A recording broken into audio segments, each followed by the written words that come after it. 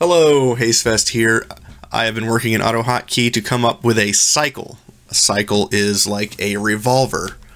Every time you press the key, it will do one action or a couple of actions depending on what you specified. In the revolver that I made, or the cycle that I made, when each press of my key will swap both my main hand and my offhand.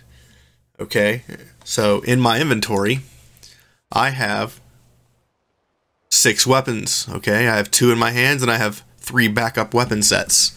So what I'm going to do is I'm going to show you what this looks like. Alright, so we're going to go into my Stealther script, which is where I've been working out of this. So I pull up the Stealther script here. You can see it's the Eden Stealther version 3. I will update this on my Google Drive for you. If we scroll down to the weapon swap section, let me zoom in here for you. You can see that each one of my key presses for my weapon swaps has a semicolon in front of it, which makes it invisible to my AutoHotKey script. So if I were to press 6, 7, and 8 here, nothing would happen. However, I have taken my 6 key, since it's no longer recognized in the weapon swap section, and moved it to my weapon cycle section. So now when I press 6, what's going to happen is it's going to fire off send CK. So the weapon cycle works like this. When I press 6, it's going to send the first line, which is send CK, which is my main hand and my offhand in slots 1 and 2 in my inventory. When I press 6 a second time, it will then fire off this string, which is OY, which is my 3 and 4th weapons in my inventory. And then when I press it a third time and the final time, it will send GJ, which is my 5 and 6 slot here in my inventory. So once it gets to the third key press down here, it will then reset back to 0, meaning that the cycle will begin again up top. So that's how the weapon cycle works. Okay, this is not a loop. This is not a delay. This is nothing that's automated. This is a manual cycle. Okay, so you can use this when you're buffing people. You can use this when you're swapping weapons. You can use this on like a caster for a DPS rotation. I don't recommend that because you want a little bit more flexibility in your casting potential when you're a caster. But yeah, this is what a cycle is, and whatever you guys can figure out what to do with it. I had a guy that wanted it for buffs. I've had a guy that wanted it for weapon swaps. So I'm just kind of showing you what I've discovered and how it works. Let's take a look at it in game, okay? So I'm going to close this out. I'm going to hit Shift Q, and I've poisoned all my weapons. If you look to the left there, you can see that whole thing just a whole bunch of stuff, right? So now if I look at my weapons, you can see that all of them have a charge at the bottom. So look at my weapons. On my last weapons, they all have charges, okay? So my poison script, I've gotten it to 100% accuracy on Eden. So let's see what the cycle looks like in game, okay? So what I'm going to do is I'm going to dump my poisons on the first attack. Okay, it's been diseased, it's been poisoned. Now I'm going to hit my 6 key. You can see in the slots here, I've swapped to my Soul Glimmer and my Moment of Zen, which I have 4 copies of these weapons. I attack it again. You can see that it resisted the poison, and then it poisoned it. So now it's been poisoned a second time. Alright, so now I'm going to hit 6 again. It goes to my 3rd and 4th weapon set. And now you can see that my poisons are again. It's poisoned, it's weaker. I hit 6 again, it goes to my 4th weapon set, and then I attack it, and you can see that it's poisoned again. So this is what a cycle looks like. So instead of having to press 6, 7, and 8 on my Stealther, I can just press 6, and I'll get a fresh set of weapons with poisons, and I can dump them on the enemy if I'm fighting them.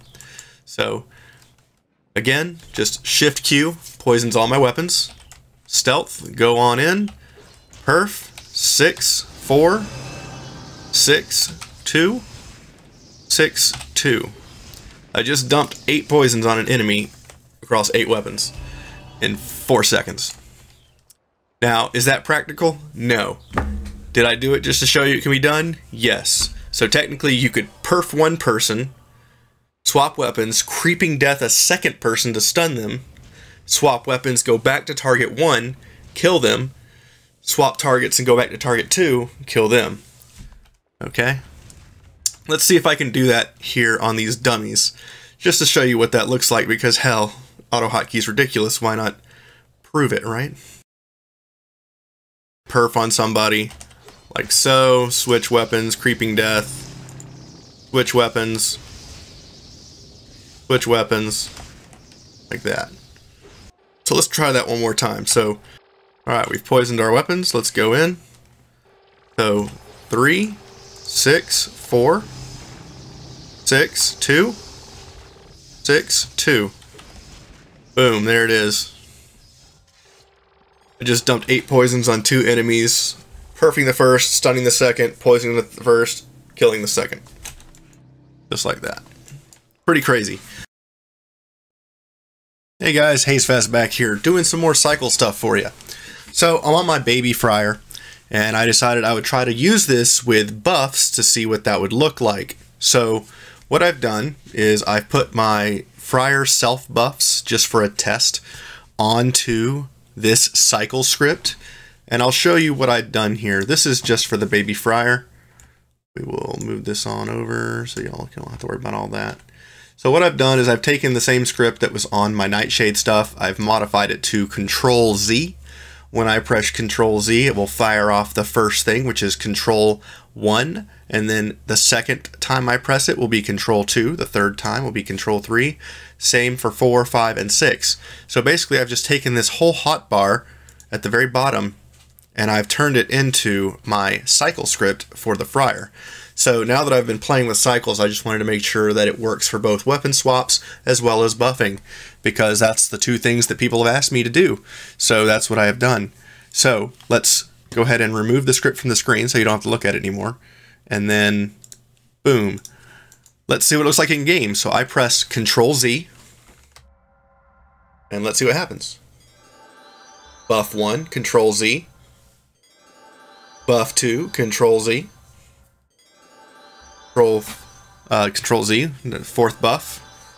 Control Z again, fifth buff. Control Z again. Sixth buff. Boom. Just like that. And if I wanted to press Z again, Control Z, it would then just replace my first buff. So yeah, pretty cool. The buff cycle works. So I'm using Control Z to do a manual revolving buff loop. So this is not a automation, this is a manual. I do one key press, it does one thing. Okay, so this isn't a cheat, this isn't a hack, this is a quality of life kind of thing. And I discovered it, so I wanted to share it with you. So here it is. Cycles. Works for buffs, works for weapon swaps, and yeah. Pretty cool. AutoHotKey's nuts if you go nuts with it, and I just wanted to show this to you because I thought it was interesting, I thought it was cool, I learned something new, I hope you learned something new. So yeah, pretty cool stuff. Cycles. Y'all have a great day. I'm Hazefest. Catch you later.